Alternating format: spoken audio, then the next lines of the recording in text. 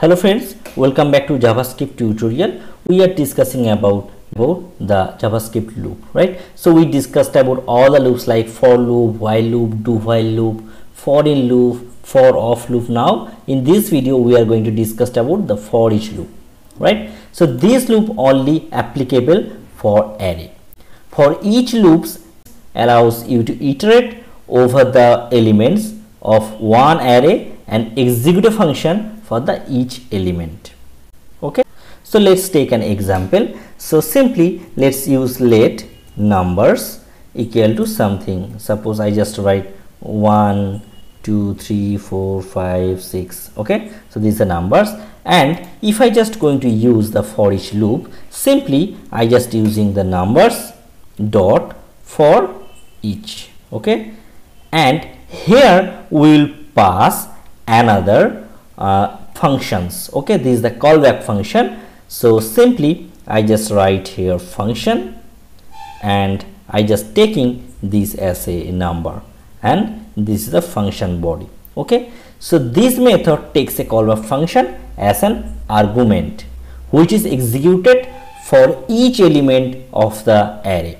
Simply if you just write console.log and num, that time it will iterate all the elements. Okay, so simply refresh, it will getting 1 2 3 4 5 6.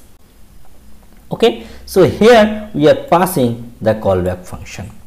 Okay, using arrow function, so we know that arrow function, so using arrow function we also can do the same things. So this is the simple one line code. So simply if you just write here num and just use the arrow, and here simply write console dot log and num. Okay, and just refresh this, you are getting same things. So simply if I just add some more element, you will get all the things. Okay, now this is the basic concept. Now let's go for some deep concept. Okay, so I have to get some of all array elements, means this is the array elements, and I have to get the sum of all things. Okay, so how you can do this? So simply I am taking a variable, let sum equal to 0, and we have the numbers array, and now I just going to write numbers dot for each, and here I just going to create another function. Suppose here write make sum. This is my function name. Okay, and here I just closing the things, and this is my function name. Actually it's callback function. So simply write function make sum. Okay, and here we will get some any variables, means I just write here item, and here we have a sum. So simply write sum plus equal to the item which are getting from this callback. Right, now if I just going to print the sum after the execution, means for each is executing until the array is complete. Now I just going to console dot log and sum. Then what happened? Okay, so here actually calculation happening, and after the calculation happening, so some value will be changed. So simply I just printing after the change. So simply refresh, we are getting 45. Now if I just add another 10, so it should be 55.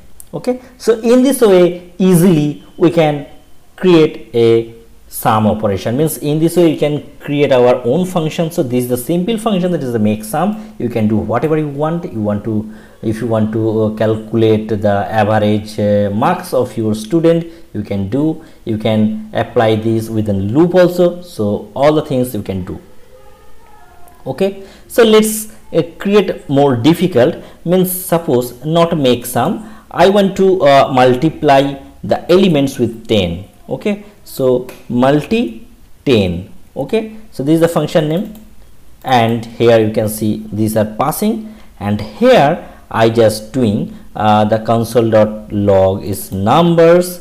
So simply I just going to make the value reformat, means for 1 it will give the output 10, 20, 30, 40, 50 and 100. Okay, so in this way 100.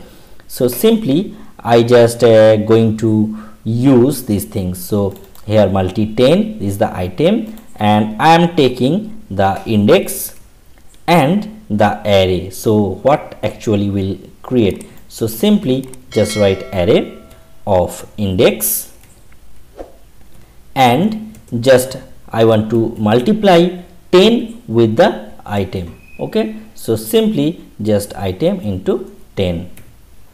Now if I just going to print the main array, so you will get array changed, means all the array element changed and it's added, it's multiplied by 10. Okay, so you can see that. So 10, 20, 30, 40, 100, right? So all the things you are getting by multiplying of 10.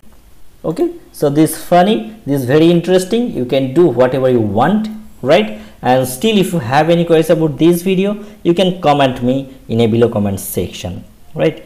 Next day we are going to discuss about more deep in JavaScript. We will discuss about the DOM.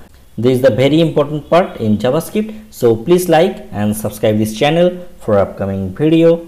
Thanks for watching this video. Have a good day. Bye.